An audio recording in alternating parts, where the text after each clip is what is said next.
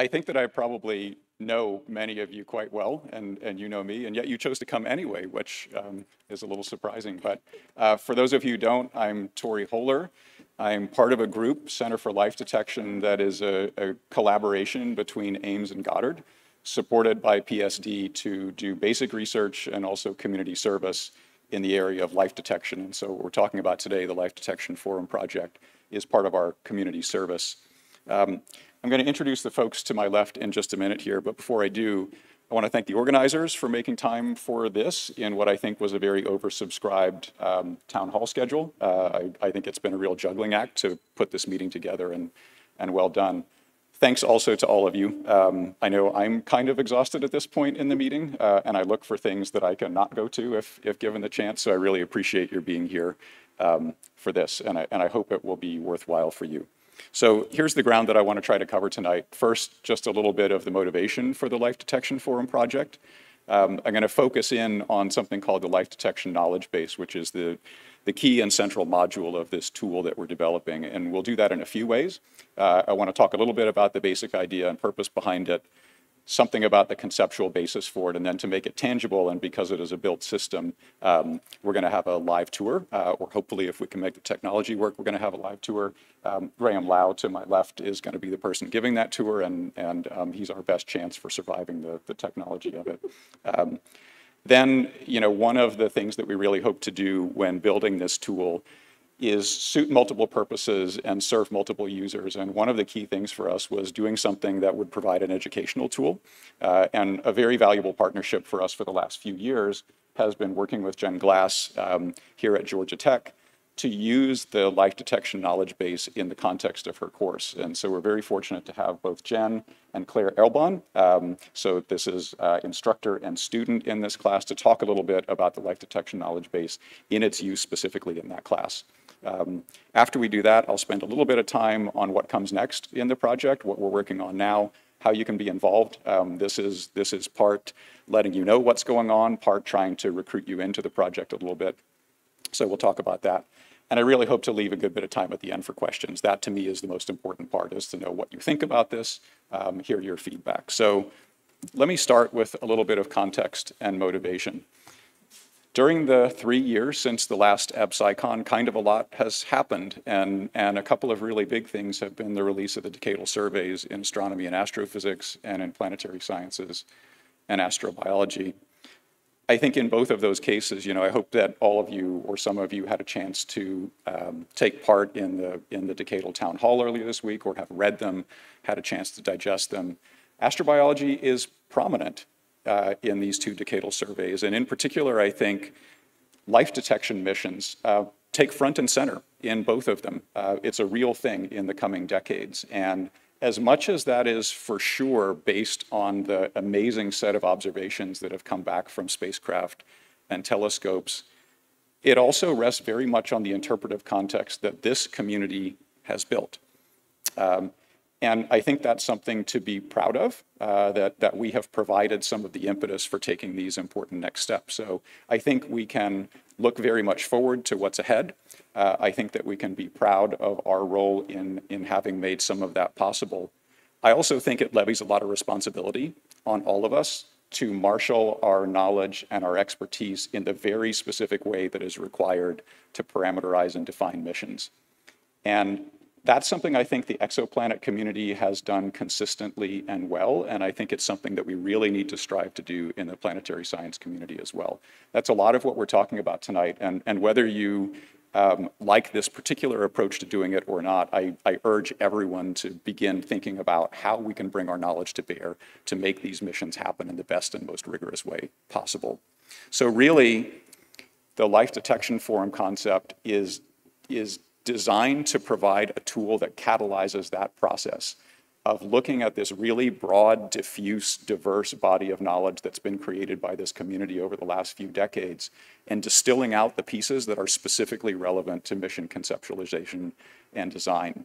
And in particular, to do it in a way that the results are accessible to everybody and able to be updated on a continuing basis. And so we envision this as sort of a living online suite of tools that's community-based, user-based, and living. And here's the basic idea. The basic idea is that if we take what we have come to understand about biosignatures, or at least things that might serve as evidence for life, it gives us some insight into how we should design mission objectives. It gives us some insight in cases where there are knowledge gaps into what our research priorities should be. And if we then compare that with our understanding of the technology that's available or in development to measure these things that might serve as evidence for life, we can do two more important things. We can try to establish science traceability. If that's a new term to some of you, it basically means the logic flow from science goal to proposed payload element. And where that logic flow is incomplete or interrupted, it identifies technology development priorities for us. And so the idea behind the system has been to build these two components and be able to make this comparison on an ongoing basis. And so the one on your left, the part that has to do with biosignatures, is a built system that we call the life detection knowledge base. That's what we're going to talk about mostly here tonight. The one on the right, the component that has to do with technology existing or in development, is something that we're trying to build now and that we'll be interested in your feedback on. Everything that we've done to this point, everything that you're going to see presented tonight, is a result of an effort to engage extensively with the community. And that started 2.5 or 3 years ago at the last AbSciCon, where we introduced the basic concept, tried to get people engaged and interested in what we were doing, and then has commenced with a series of workshops over time that have vetted the organizing basis for the life detection knowledge base, introduced the knowledge base, had a content development activity that served also for beta testing. And most recently, we held a workshop called Future of the Search for Life workshop that really was about science and technology integration, and that's going to inform our next steps as we begin to develop the technology component of this. So let me talk a little bit about this life detection knowledge base. Really, this is the system that is designed to tackle what I see as a very diverse and diffuse body of relevant information, in some cases created within the astrobiology community, in some cases created in communities that historically have had no relation to space science, maybe haven't perceived their relevance to NASA missions or to life detection, but nevertheless have something real to contribute. How do you manage that really diverse body of information and streamline it and collimate it in a way that makes it specifically relevant to life detection? That's what the knowledge base is supposed to be about. So I'm going to talk briefly about sort of 3 axes of organization for this knowledge base. One is a taxonomy of what we call features, potential biosignatures.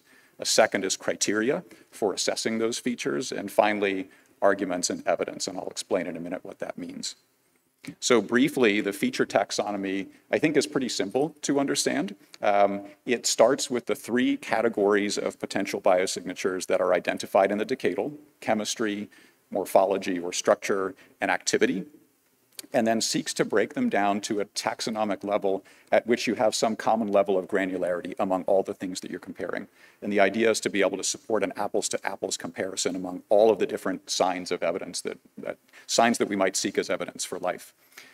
We've tried as much as possible to make that level correspond, roughly speaking, to the level of a science investigation in a science traceability matrix, right? Something that you can actually tangibly place within the context of science traceability.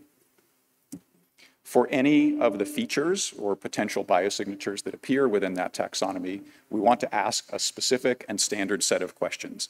And so we take as the basis for the way that we do this assessment a recommendation from the 2018 National Academy's study on astrobiology strategy. They focused on assessing the potential for false positive and false negative. False positive being that you see a signal when life is actually not present. False negative being that life is present, but you see no signal at all.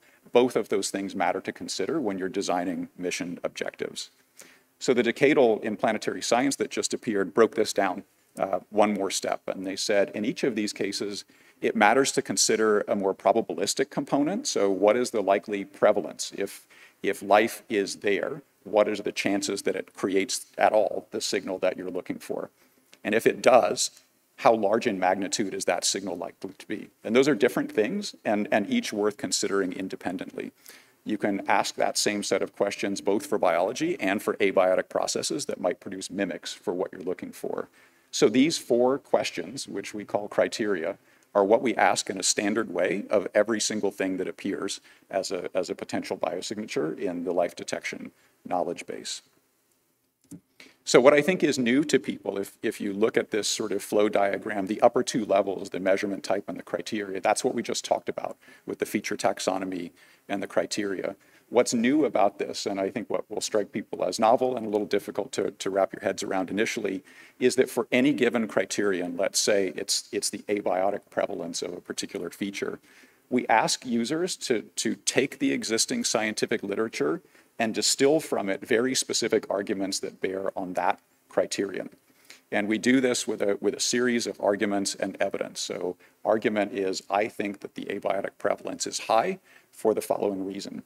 Evidence is a piece of scientific literature that specifically supports that argument.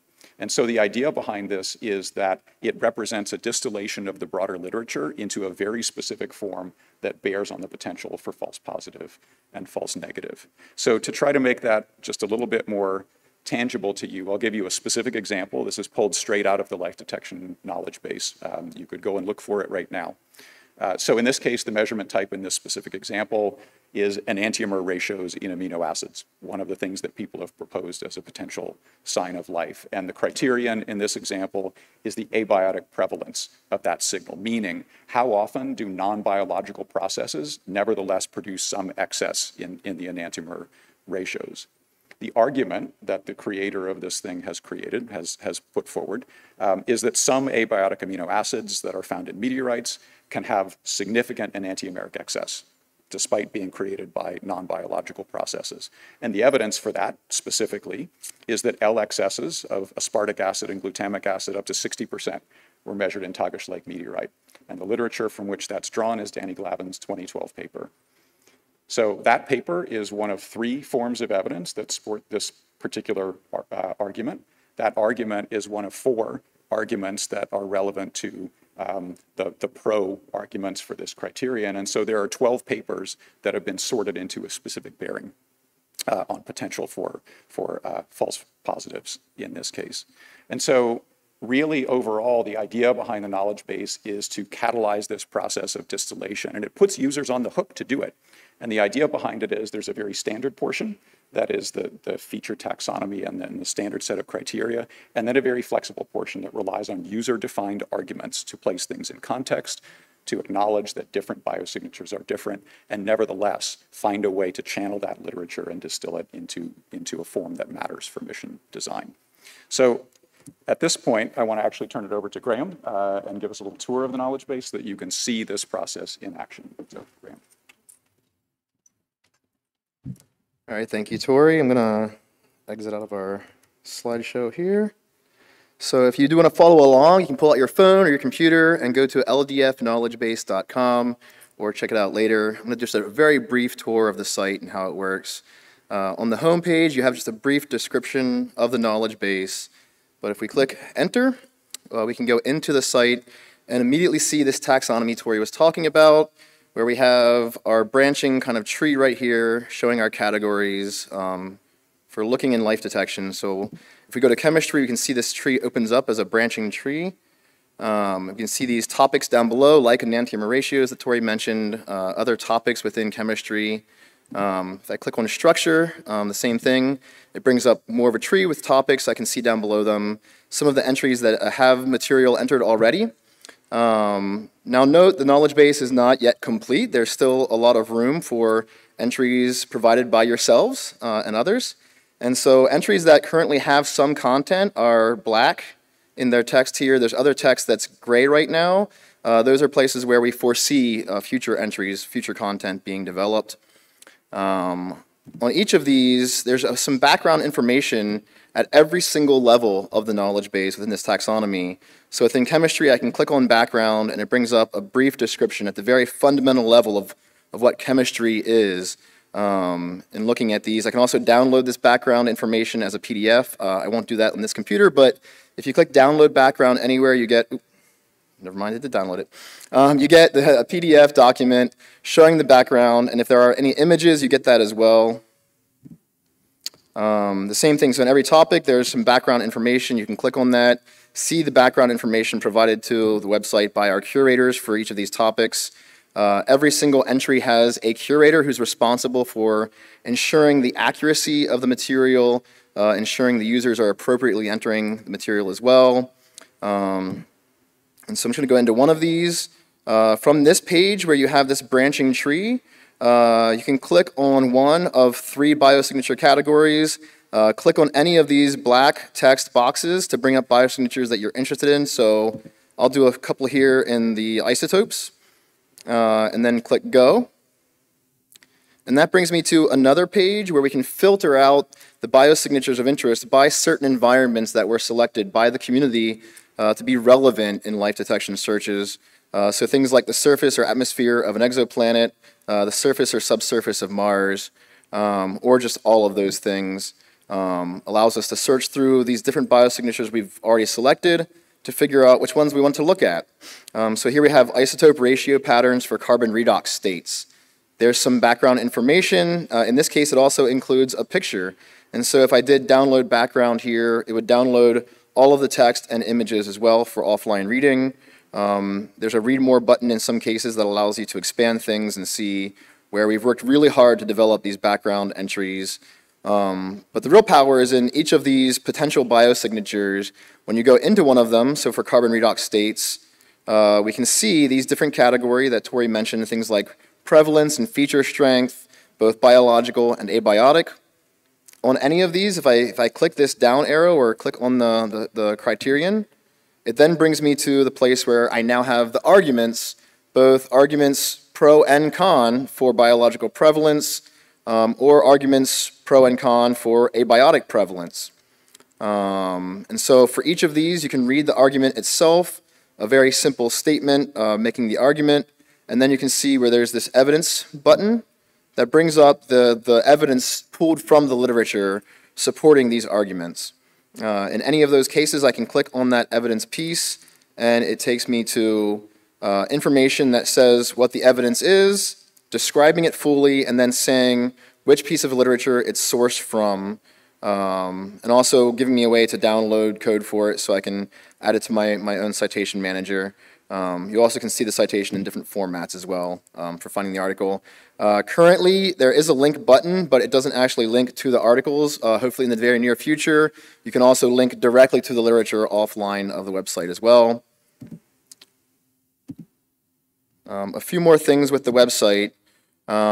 So for those who maybe aren't used to using websites like this, there is a help page and an about page. The about page will give you some more information on this project, the development of the site in general, lay out some of these categories and criteria that we use within the site as well. So if you're interested, I'd highly recommend reading all of this. But then for those who want to use the site, there is a help page that walks you through the whole process of registering, of contributing content to the site, of adding comments on the site. Everywhere throughout that taxonomy, there's places where you can add comments to the site that will help us in our development of this material. And so within help, we have lots of ways of registering, browsing. Eventually, we'll have an FAQ document here as well. If at any time when you're using the site you have any issues, there's an email button that will allow you to send an email to myself as an administrator or to one of our curators to let us know what the issue is you're having. Or if you just want to have a conversation about the content, if you have an argument to make about the content, feel free to do that with us there. And then finally, if you do want to use the site, we highly recommend creating your own account.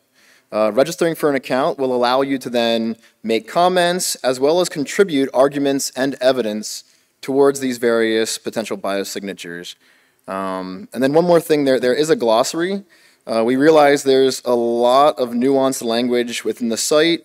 It does come from the literature, but for those who do have any questions, there's a very long glossary explaining the definitions and some background material for every single one of the criteria for all of the nuanced language we use in the site.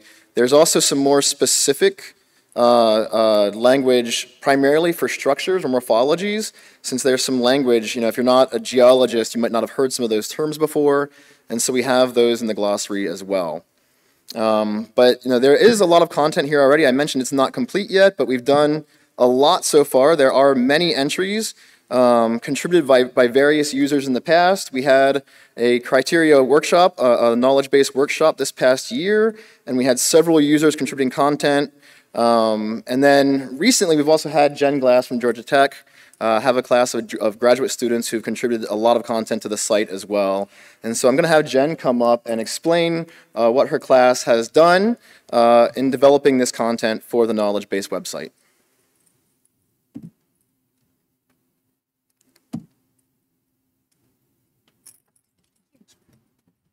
All right. Great. Thank you, Graham. Should I? You're gonna have to click your way through. Oh, well, I have to click through. Yep. Resume presentation.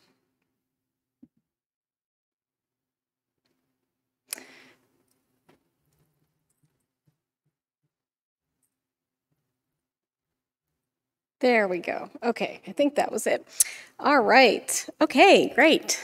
So thanks everyone for being here. So I'm just going to talk for a few minutes about how our class at Georgia Tech has been really helping to contribute to the knowledge base, and also just how it really nicely kind of blends in with academic work and scholarship. So this is our class. It's been going, we've done it 3 times, and it is a core course for our Astrobiology certificate graduate program at Georgia Tech. So every student that goes through our program is required to take this course. And as you can see, a major component of it is the science communication project. So this is where we contribute to the knowledge base. But we also have these weekly discussions where a student presents on a seminal paper. So you can see how this kind of really goes hand in hand. And these are some of the papers that we did this past year. And of course, they're seminal, so you probably recognize, we always do, for instance, the Stanley Miller paper, for instance, if you like that.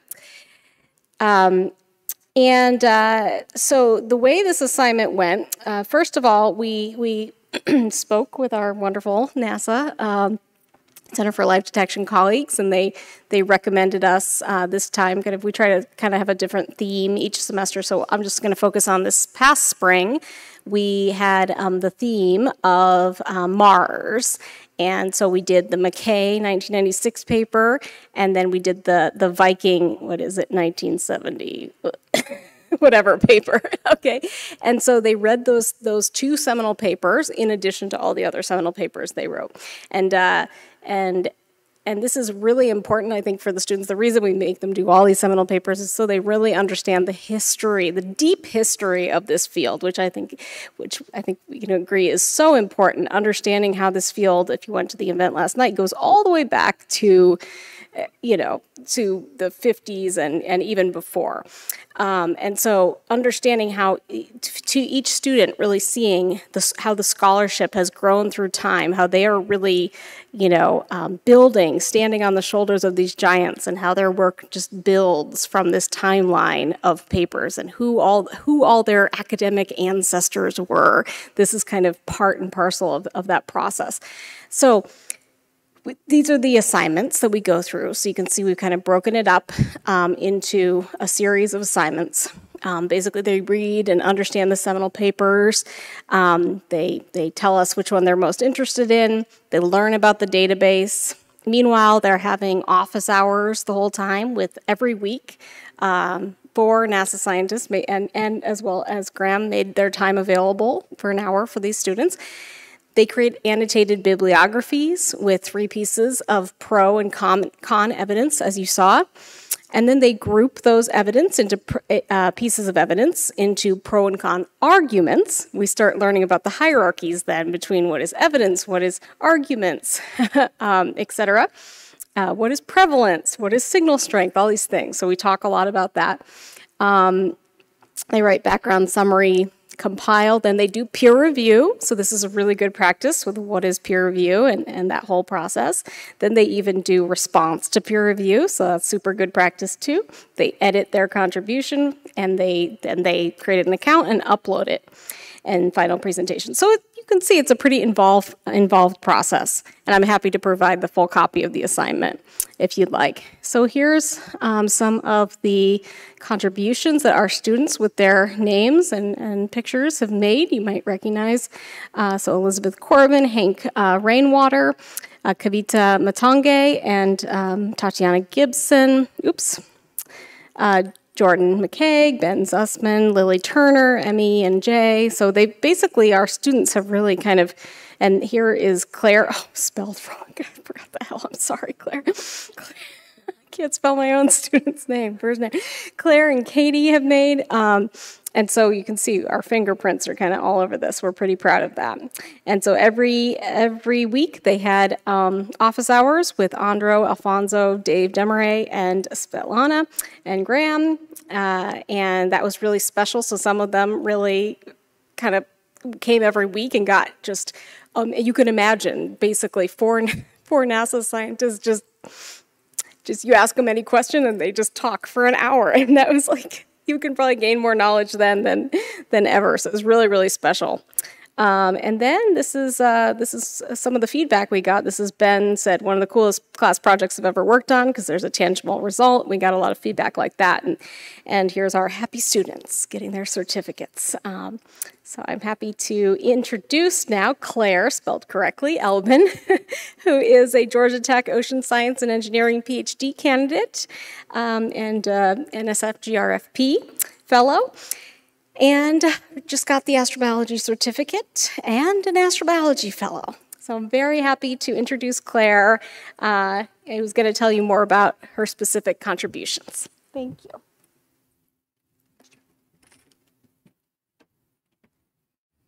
Hi, everyone. So I'm Claire, and I got to participate in the spring 2022 section of this class. And so I'm just going to talk a little bit about my specific experience with it.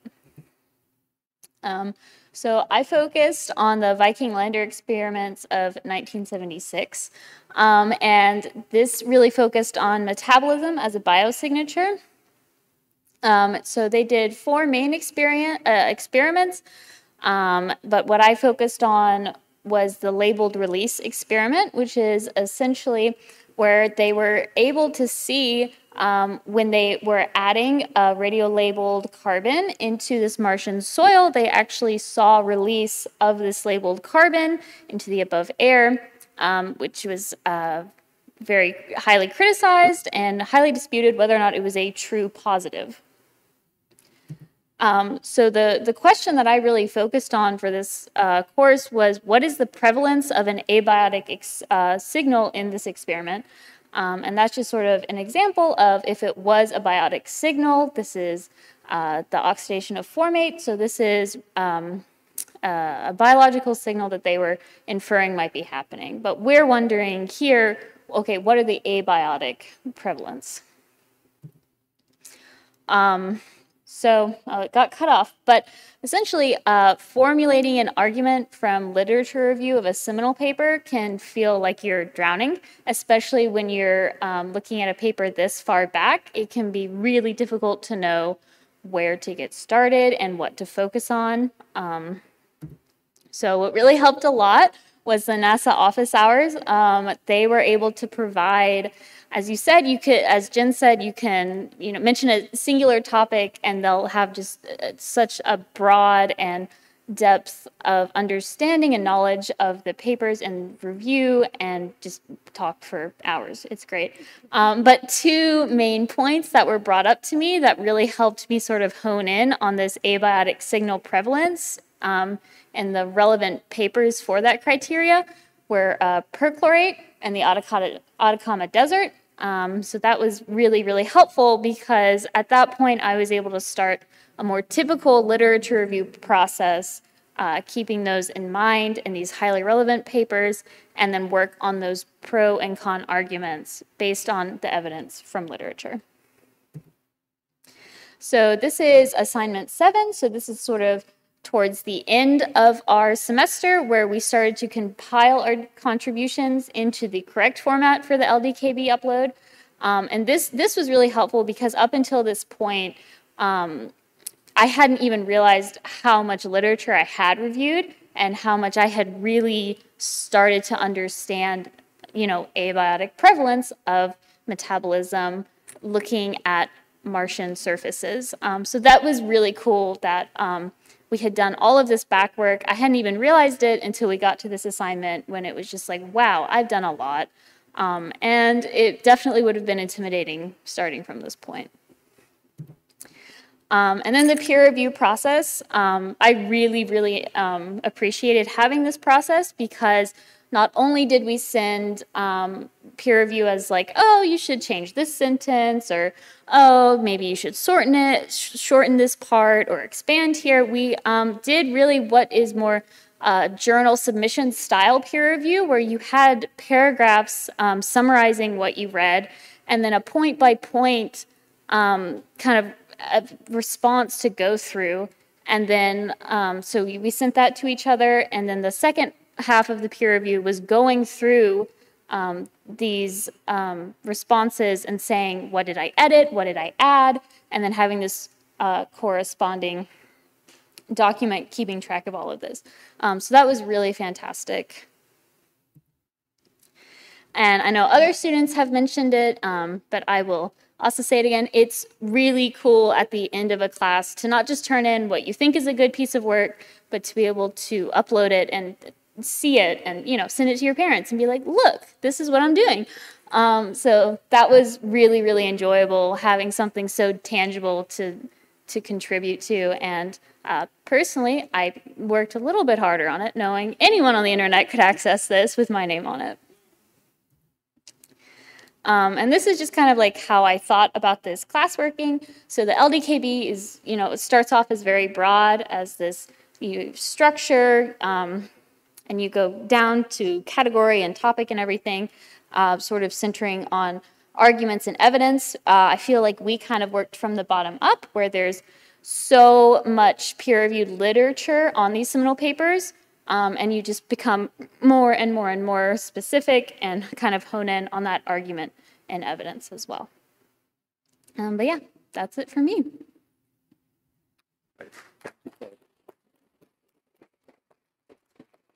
Thanks very much to both of you. That was really great. I appreciate that. So just a few more minutes before we open it up for Q&A, and I want to focus on what comes next. And to do that, I like to return to the basic idea behind the whole system, which is that there's a lot to be gained by comparing and organizing our knowledge about potential biosignatures and about the technology that might be used to measure them. And in particular, I want to focus on this idea that that comparison allows you either to conceptually establish science traceability, or in the absence of that link, to identify technology development priorities. And to give a sense of, you know, how this is perceived at headquarters and the fact that this is a sought after thing to do, I'll point to the Future of the Search for Life workshop. I'll thank Kate Kraft for this slide. And the idea behind this workshop, really the impetus came from headquarters, in part from the Astrobiology Program Office, in part from the PESTO Office, Planetary Exploration Science and Technology Office, I think. So from both sides, really both halves, the science and the technology represented, with an eye toward trying to understand this science traceability and the need for technology development. So the appetite is really there for seeing this comparison made. And so that drives our next step, which is trying to build this second half to the system. So what comes next is something that for now we call the measurement technology module. The idea behind the technology module is that it will be something like a catalog of the methods that are applicable to measurement of a given biosignature or a given thing that appears in our system. And that along with it, you'll get citations to the literature that supports that use, describes how it's been used in different contexts before, and gives you links to web content that already exists that allows you to dig deeper into that instrumentation. And in each case, for every entry in the knowledge base, there'll be a live link that you can click on that says, okay, well, I really would like to understand the different options that are available to me if I want to measure, for example, an anti-Americ excess. And clicking on that link will show you everything that sits in the measurement technology module that represents a potential to do that measurement. And the idea is to get us out of the specific patterns that you know, this is used to measure this, and start to show us what the options are when we think a little bit more broadly, and enable people to do that connection. And along with it, we hope to develop something called a science traceability tool. Science traceability is really the beating heart of conceptualizing a mission and defining a mission. And so we feel like giving the community an ability to visualize how that process works is really going to be important. And so this is a practical tool in part to understand how information, like the information that's contained in the knowledge base and the measurement technology module, maps into the different categories of a science traceability matrix.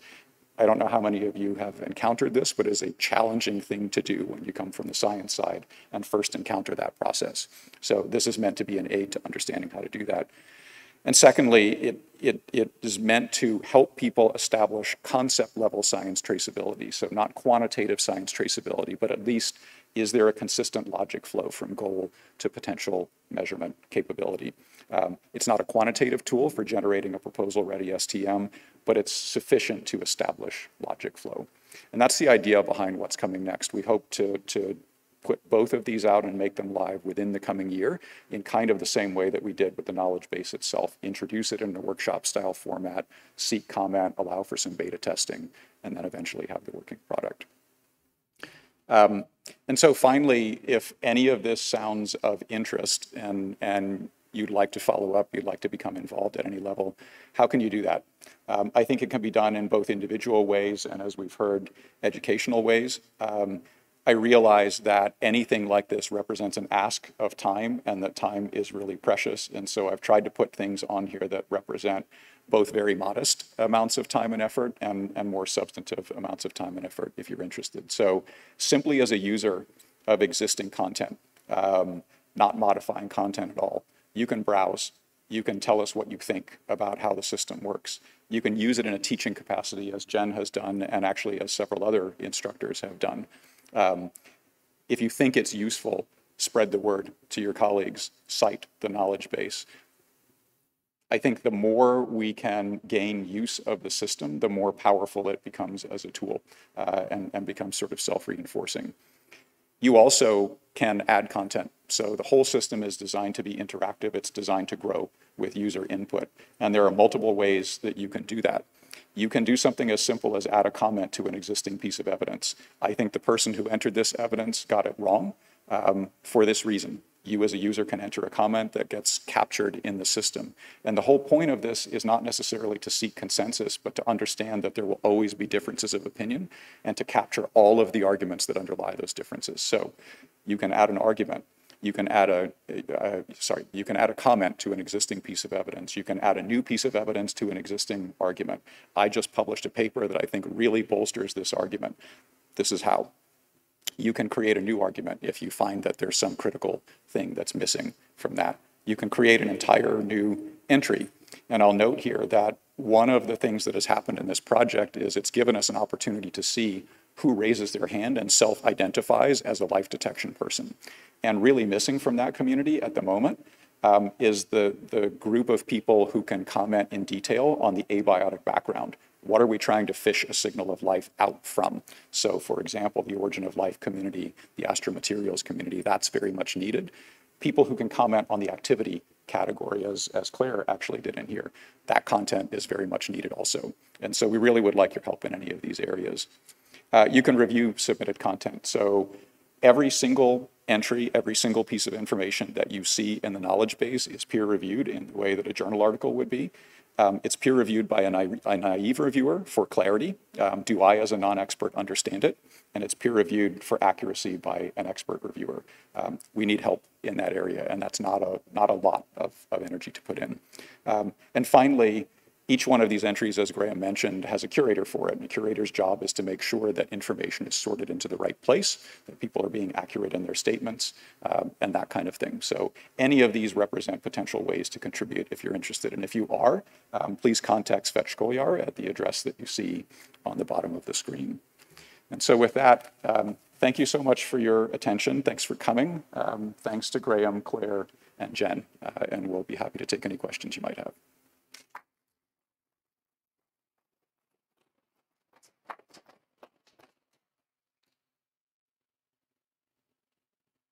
Go ahead, please. Can you hear me? Could you speak a little louder? Yes, I can. Thank you for doing that. First of all, I'm not a life scientist, or not yet. But, it's very cool to see all the pieces together. And I like the organization as well, which I think is really a fun way to look at it. My first question is, have you, done the primary literature publication of it so that we could cite it and say, look, we use this tool to find this paper and show it? Yeah, Go ahead. I think I understood correctly is, have we published anything about Yes. this? So we have in development a series of papers that will come out in a special issue of Astrobiology, I'm hoping later this year, that will take each of the sort of levels of organization that I talked about and detail the rationale behind it in a paper. So there will be an ability both to look at the functionality of the system in the sort of help section online, but also to go in and understand all of the conversation and discussion that went into choosing this particular way of doing things and why we think it's appropriate. So My second question is, have you thought about making the detection of any one of those signals, some sort of quantitative metric? Like if I see this, I'm 90% confident it's light, and if I see this one and this one, I'm 95% confident it's light. And just, I know you mentioned the looking for where we need to put more money, more science to understand particular components, but I just wondered if you... yeah, so the quick answer is yes, we've thought about it. It is a lot to tackle. And so there are a few different things that you could do here. One thing that's worth saying is, we've tried to boil things down to a level of granularity that, as I said, would sort of correspond to an individual science investigation in a mission or a science traceability matrix. In many cases, these are things that people would not accept as standalone evidence for life.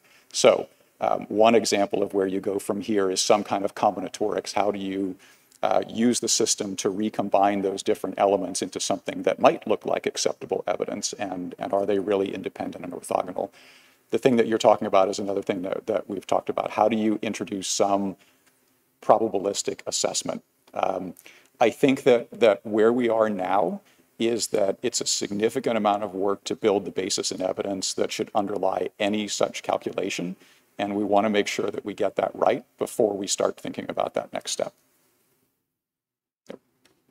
Lucas Mix, really cool tool. I think it's a wonderful way to teach a great way to teach how to do experiments and how to justify your results as well. So I think that's wonderful. Very technical question. How did you populate your glossary? How did we populate our glossary? How did you decide which words go in and who gets to decide how they're defined? We actually devoted a whole group whose job it was to go through. So the group included people who really hadn't been part and parcel to the discussions that led to all of this terminology. And a lot of the process really was, I've got no idea what that means. That should be in the glossary. And so we had a group that first developed those terms, a separate group that was a little bit more naive that reviewed them for clarity, and that was our process. Awesome. Thank you. Nothing more specific than that.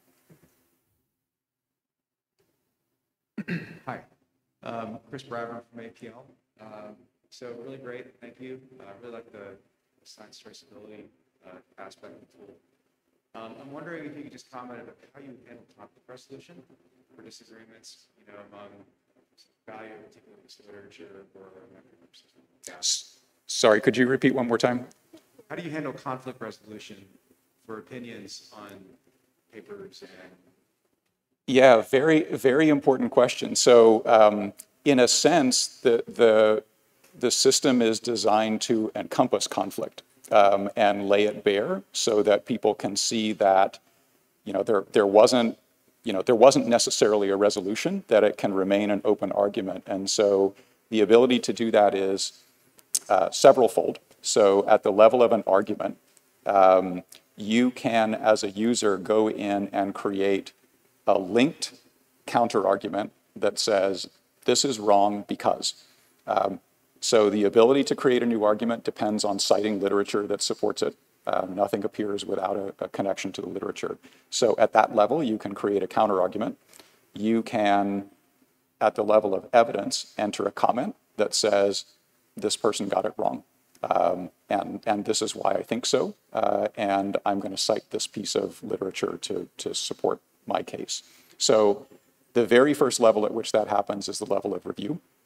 If just as in peer review, you may have a reviewer who comes back and says, I completely disagree. There has to be some resolution. And one possible resolution is that the reviewer writes a counter-argument, right? So the initial argument gets placed in the knowledge base, the reviewer writes a counter-argument. But I think that's an important area that I maybe rushed over a little bit is the notion that, so often we go through some process, emerge with an answer, and all of the value that relates to the discussion that underlay that answer can kind of get lost when that goes away and we just take the answer at face value. The purpose of this is to place the value on the discussion itself and then leave it to a proposer, say, to take those arguments, give them some weight and say, this is what I think the appropriate way forward is, or this is why this is the best thing to use. So we are not trying to create a way to necessarily weigh the arguments, but rather to let the arguments just be established and let users go where they think with it. So as the arguments build up over time, everything laid out. Yeah, that certainly is the idea. Jen, did you want to add something? Yeah, so that's very much the idea. And the other notion behind the system is, there are many cases where for a given biosignature or suite of biosignatures, there'll be a very substantive, important paper that comes out and captures the state of the art at that time. And then time passes and maybe something else important happens and that sort of gets lost. And so the idea here has been to create a way to track in real time on sort of a living basis how our thinking about it evolves and emerges. Thank you. Yep, thanks. Antigona Segura from the National University in Mexico. This is a great tool. Thank you. I some of us learned how to write a paper by doing it, and it was like painful. Wasn't it though? Yes. So it is great that you have done this. But I was curious about when you use the Atacama Desert experiments for the Viking experiment. I was curious about how the students respond when they saw the Beeman response, which has a lot of arguments, but has some adjectives too that doesn't seem like it should be in science. But I mean, because most of my students, when they read that, I made them read both papers. Yep. So they are very surprised about this. And I was wondering how the students take that and what do they learn, if it's the same experience as I had in Mexico, or is it different? Yeah. Like we have a special relationship with that paper. He was my advisor, so my PhD advisor, so it's like special for us. But I wanted to know about people who has not that link. Yep. Great questions, and maybe I could ask Jen and Claire to weigh in on that, since that specifically was what you were looking at. Can you repeat it? Yeah. So to make sure that I understood correctly. How did you, the literature that came around at that time was lively, as it sometimes is, and when you encountered that, if I'm understanding the question correctly, how did you feel about trying to sort of capture that in the knowledge base? And it was very passionate, the discussion about the Viking experiment, because there were, it was not only the papers, but it was a huge deal in the press, and I think several of those papers have the same thing. That there was things in the paper. So, how the students respond when they saw that science is not only these arguments, but there are some passions there that are presented in papers, which yeah, I don't know. It's surprising when I was a student. Yeah, sorry, it's a little hard to hear up here, but I think we did that even more probably we had more people focused on the McKay paper, and we split that up into more categories. So I'm sorry to kind of not focus on the Viking as much, but I can comment on.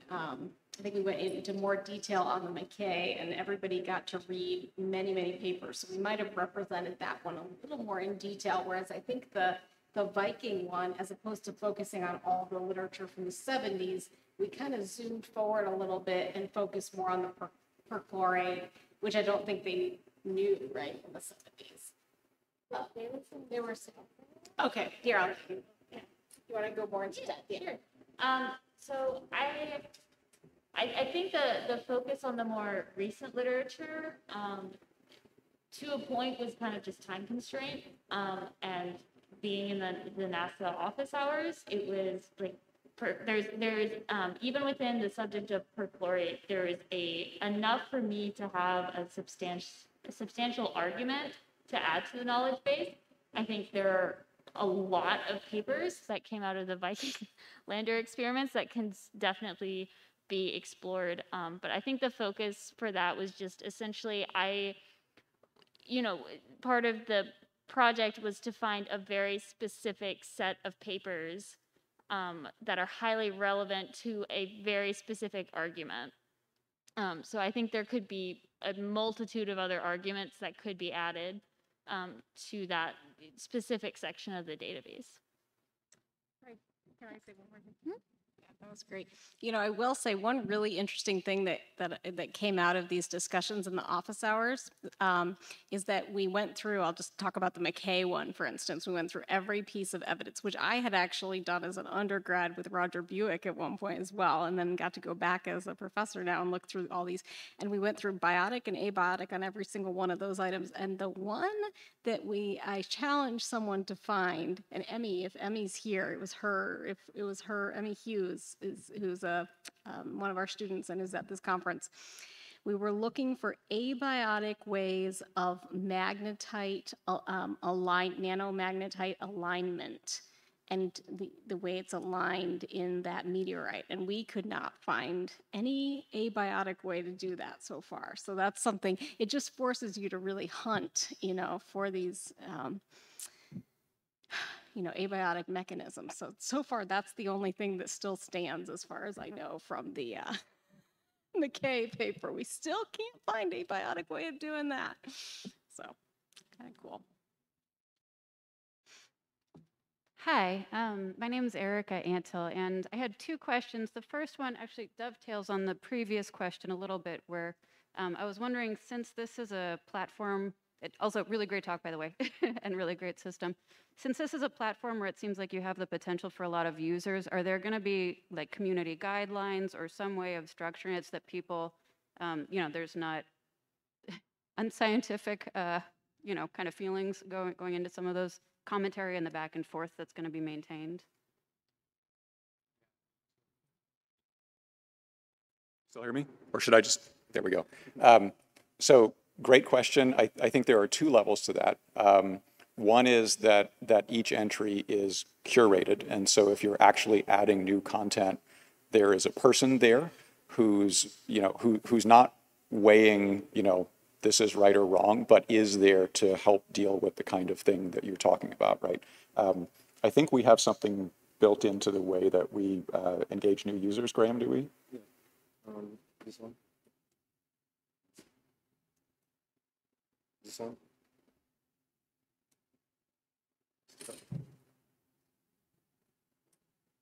Yeah, so we don't actually have like a community guidelines set up right now for new users. But whenever you try to provide a comment or a new argument or piece of evidence, it doesn't actually become visible to anyone else until it's been vetted by our curators to make sure, one, there's no spam, but also to make sure there's no harassing language or any of those kinds of issues that come up as well. But it is a good point. We really haven't addressed like guidelines for community behavior necessarily yet, but I feel like at least this way we have some built-in process to avoid any major issues that could come up. Awesome, that makes sense, thank you. And the other question that I'd had is that, you mentioned needing more input on some of the abiotic aspects, and I wondered if you had considered collaborating further outside maybe the traditional astrobiology community with chemistry and geology societies or other places to try to draw a little bit more on the non-biological knowledge base. Yeah, definitely yes. So we have in the works, maybe for late this year or early next year, a workshop that will kind of focus on the abiotic background specifically.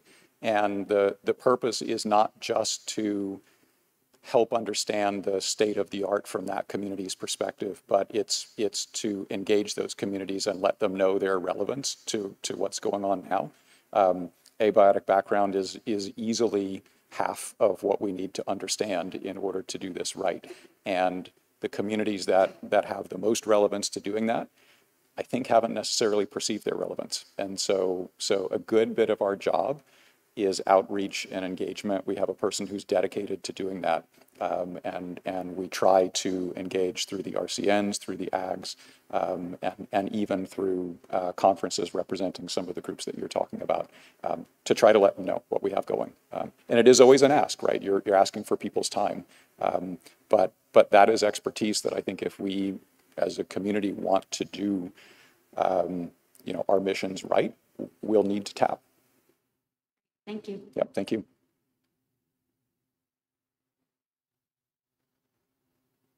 Any other questions? All right, thank you all so much for your time and for coming. Really appreciate it.